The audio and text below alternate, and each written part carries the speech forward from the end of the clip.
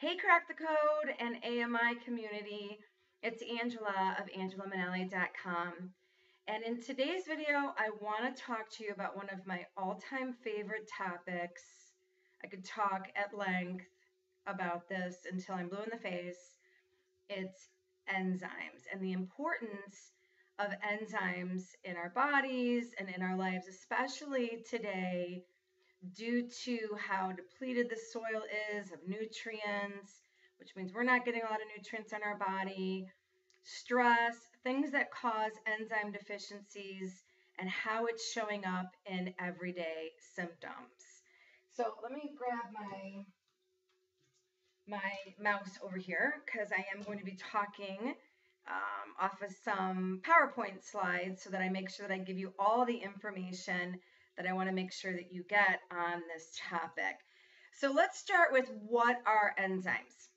So basically, they're the key to life. These are the workers that make your body function.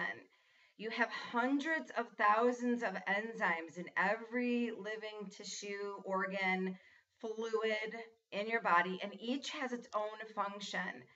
So they work on a cellular level. If you didn't have enzymes in your body, you would not be alive listening to or watching this video right now. It's impossible. You have to have enzymes to live. But we have become chronically deficient as a society due to things like prescription drug interaction, the amount of stress we're dealing with, eating too fast, cooked, irradiated foods.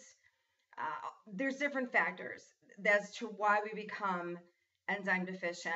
Aging is one of them too. Once you hit the age of 40, that is one side effect of aging, is that we do lose enzyme production. So especially over the age of 40, it becomes even more obvious.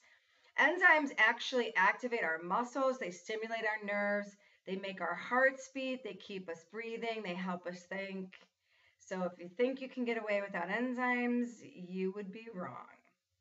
What they are is they're large protein molecules, and they're found in all living things. And they're essential to breaking down food into energy and ultimately making your body. So without them, your body can't process proteins, fats, carbohydrates, fibers, sugars.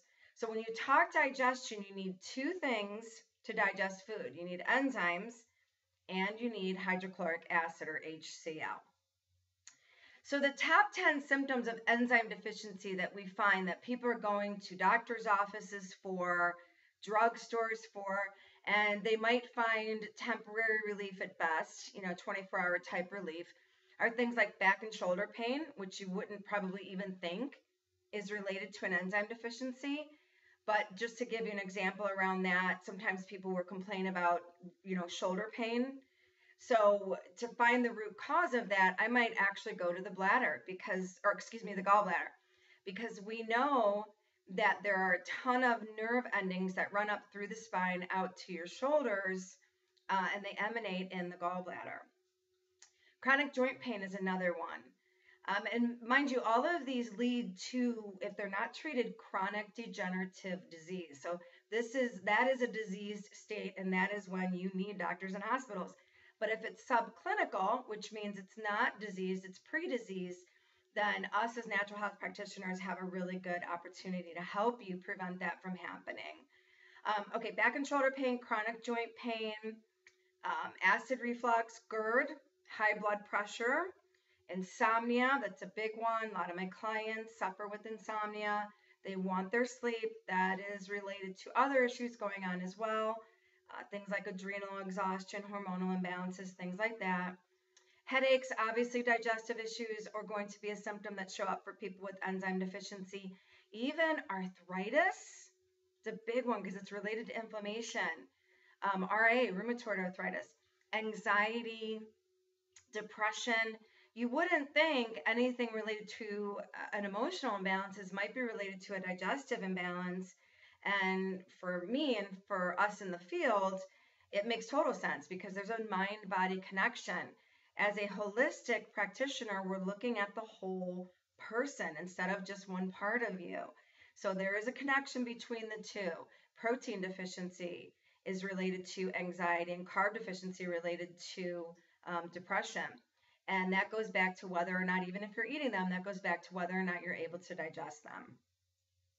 Specific macronutrient deficiencies, again, protein, increased body secretions, PMS, muscle cramps, cold hands and feet, and edema.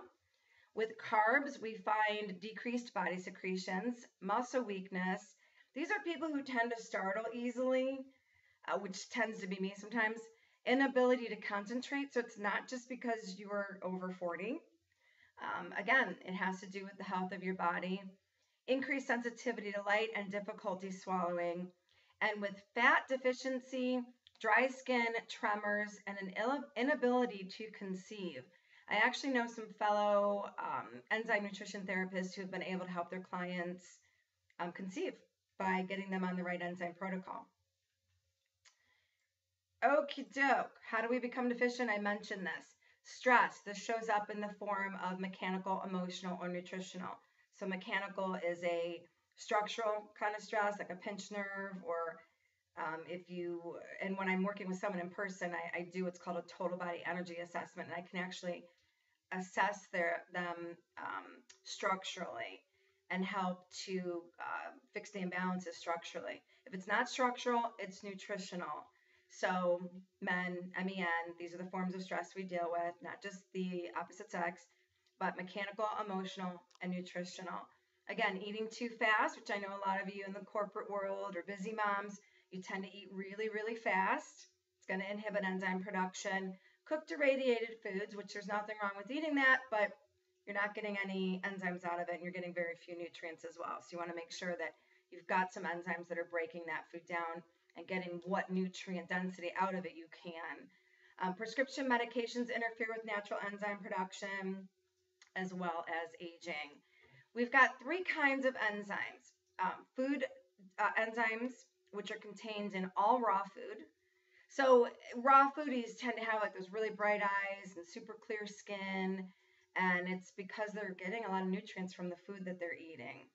Digestive enzymes, which are secreted by the body to digest food, and then metabolic enzymes. So these guys go in and clean up the pathogens and the floaters and the bacteria and foreign invaders that are floating around your bloodstream, things like undigested food that leak out through your gut when it's not broken down. And they actually work to clean up the immune system.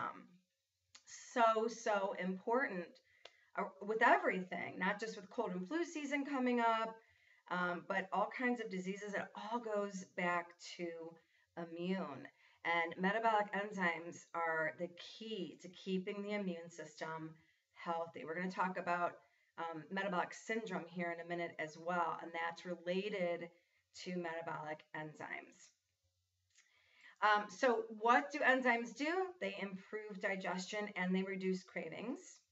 So if you're a woman especially, about 95% of women have a hard time digesting protein and fat. And we're not 100% sure why that is. We just know it's a fact. So when that happens, in order to get energy, that means you're craving a lot of sugar to get the energy.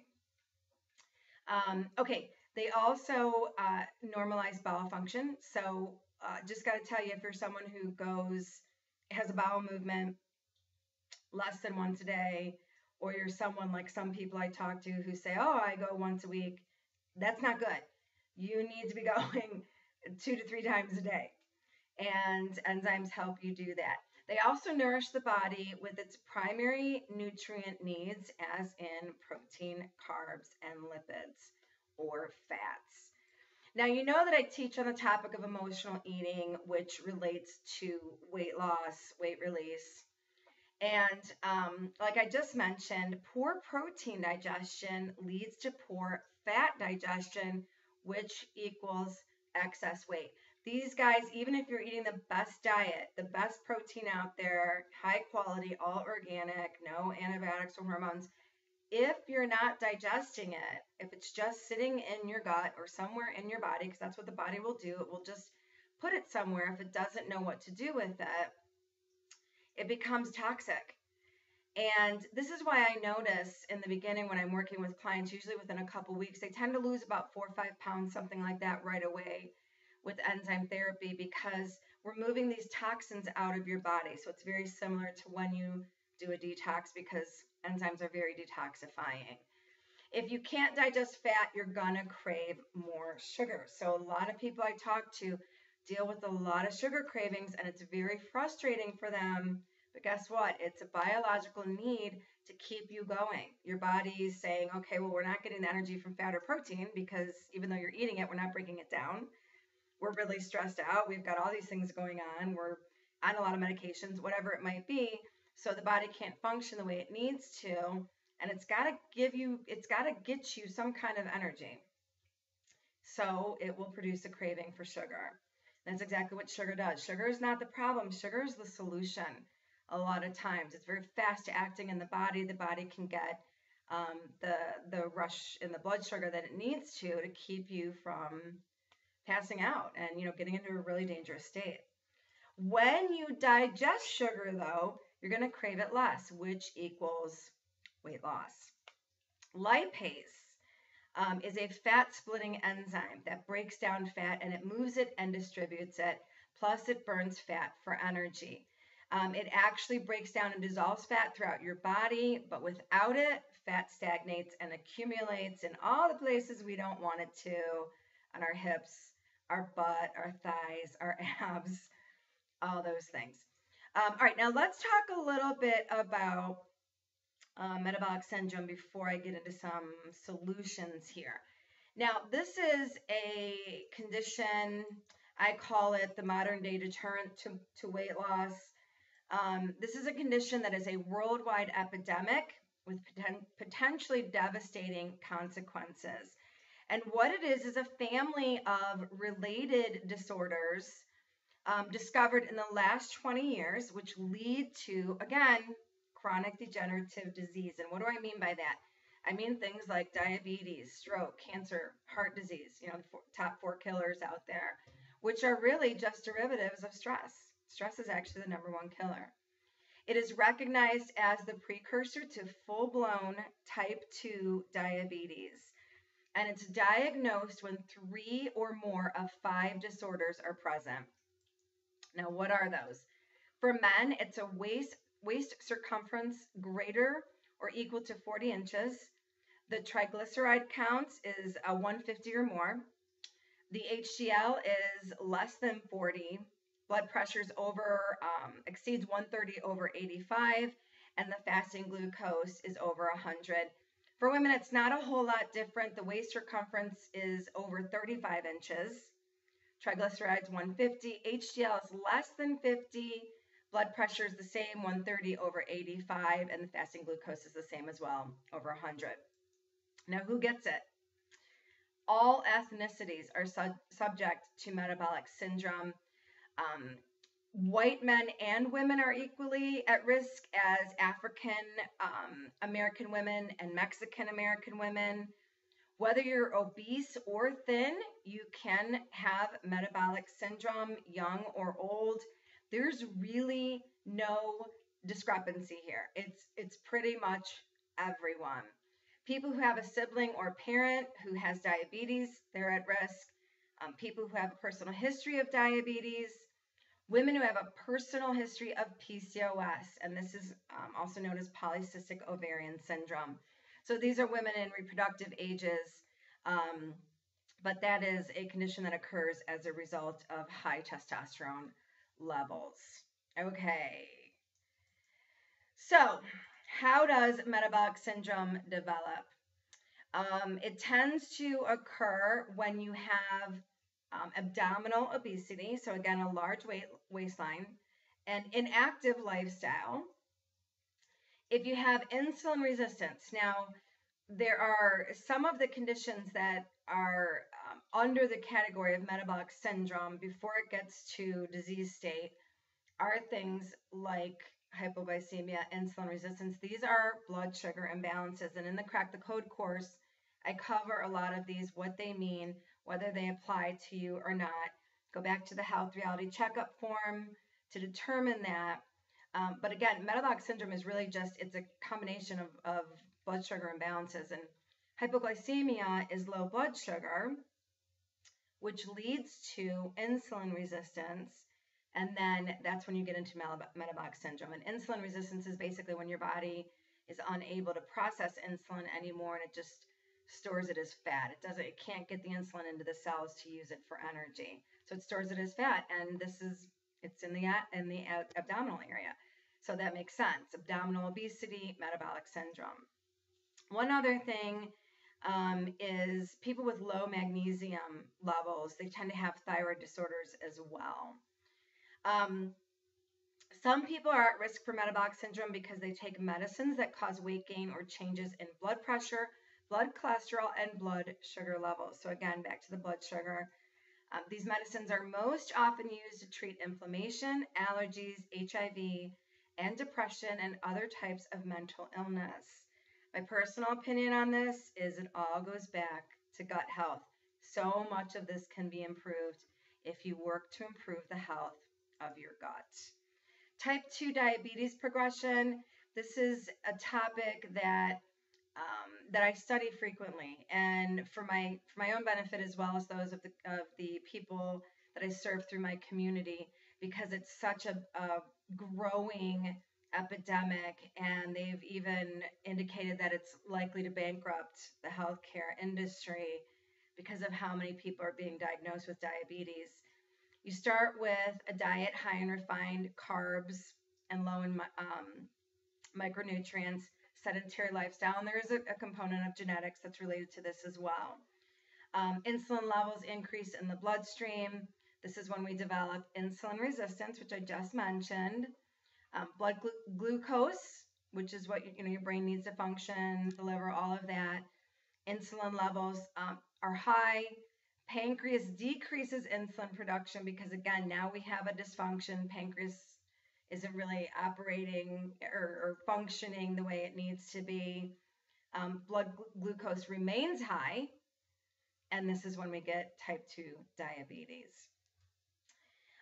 Dangers of metabolic syndrome put you at a higher risk for developing diabetes, which develops over time. It's not overnight, and is linked to an inability to digest fats as well.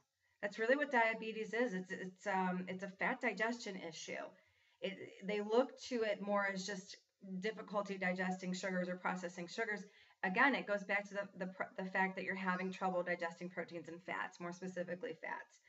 Also gives you an increased risk for heart disease, stroke, and cancer, and obviously early or premature death if prolonged or untreated. So what do you do about all of this? Obviously, lose weight, commit to a healthy diet, increase exercise. For me, I think a little bit beyond just the average, workout at the gym type of exercise. I really like to go for walks. I like to do yoga. Those are the things that really suit my lifestyle now. I tend to think that the really intense, hardcore workouts can actually add a lot more stress. And that stress chemistry you've got going on is going to lead to more weight gain. But not to say that I don't like those workouts either. It's just I really try and find a balance there. If you're a smoker, stop smoking. I'm sure I'm not the first person to say that. Check your blood pressure, cholesterol, and blood sugar levels regularly. Okay, the importance of digestive efficiency on metabolic syndrome. So let's go back to talking a little bit more about enzymes and digestion as a whole. Digestion is 70 to 80% of your health. Again, it's all in the gut. That means that we have a lot of room for improvement. We do not need to leave this up to doctors, hospitals, surgeries. We are more empowered than we realize we are, and this does not have to be as complicated as mainstream media and the pharmaceutical industry wants you to think it is. Many of your symptoms are linked to poor gut health. So going back to a lot of those symptoms I mentioned earlier on, a lot of people don't realize this. An inability to properly digest causes excess weight. We covered that. But supporting your body with the right enzymes to digest food will affect its ability to process macronutrients. And again, those are proteins, carbs, and fats. Ultimately, that's going to help you control conditions such as insulin resistance, hypoglycemia, metabolic syndrome, and prevent diabetes. I know that that is not something I ever want to deal with in my lifetime, is diabetes. So I'm constantly looking for what I need to do to prevent it, even if sometimes I get off course myself. One other topic I do want to cover here, because it is related to metabolic syndrome and everything that we're talking about, in particular fat digestion, is the health of your lymph system and its impact on your weight. So the lymph system basically acts as your body's plumbing system. It's taking, all the waste out of your body, and it requires regular detoxification. So again, when I'm working with someone in person, I can actually do an assessment, a live assessment on their lymph system, which is running through your arms and various points on your body, and that's what I check. And it can get clogged by too much stress, shallow breathing, which is something that women tend to do more so than men, and poor nutrition. Again, undigested fats, and you have to open this first to get other systems moving. We tend to know if the lymph system is clogged due to any kind of swelling, edema. Again, if you're overweight, if there's fat, particularly with women, this is something that I do check when I'm working with them on weight loss.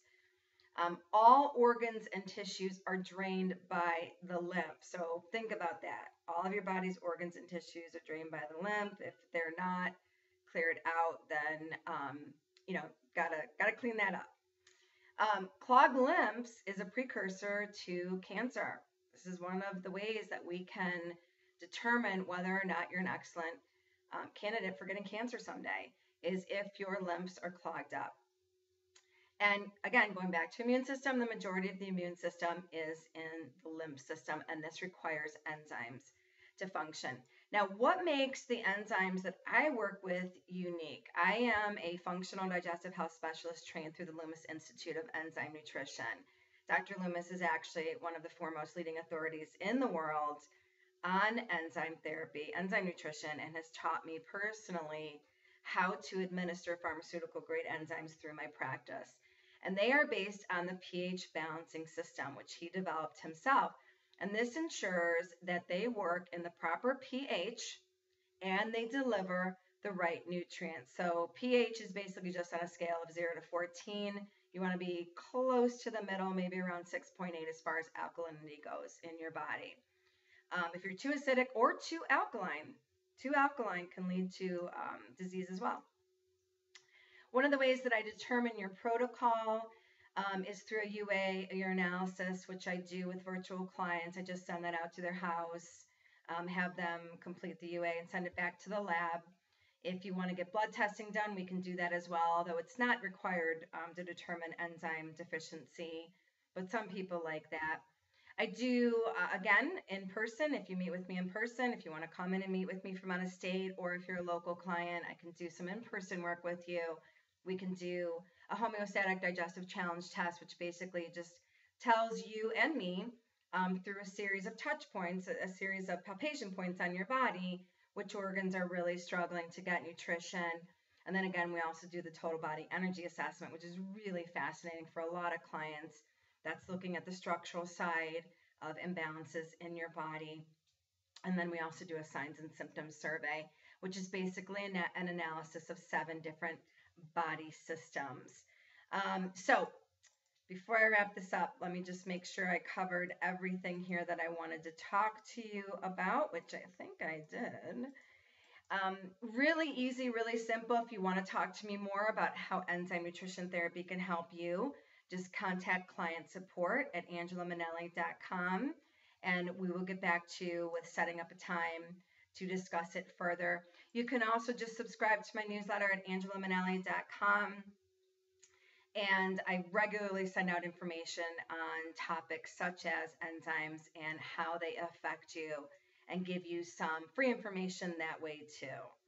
So it has been my absolute pleasure to present this video to you today on enzyme nutrition therapy. I want to thank you so much for being a part of the Crack the Code group. It's been so much fun these past 6 weeks. having you in the group and interacting with you and teaching on topics like adrenal exhaustion, candida, and of course, enzyme therapy, which is what we're talking about today. And this video will be live on my blog as well for other people so that I can help them too. So again, if you're finding this on YouTube or wherever you're finding it, angelamanelli.com is the resource for you to go to find out more about enzymes and how they can help you in your health and weight loss journey. So thanks so much for watching, and I will see you next time. Bye-bye.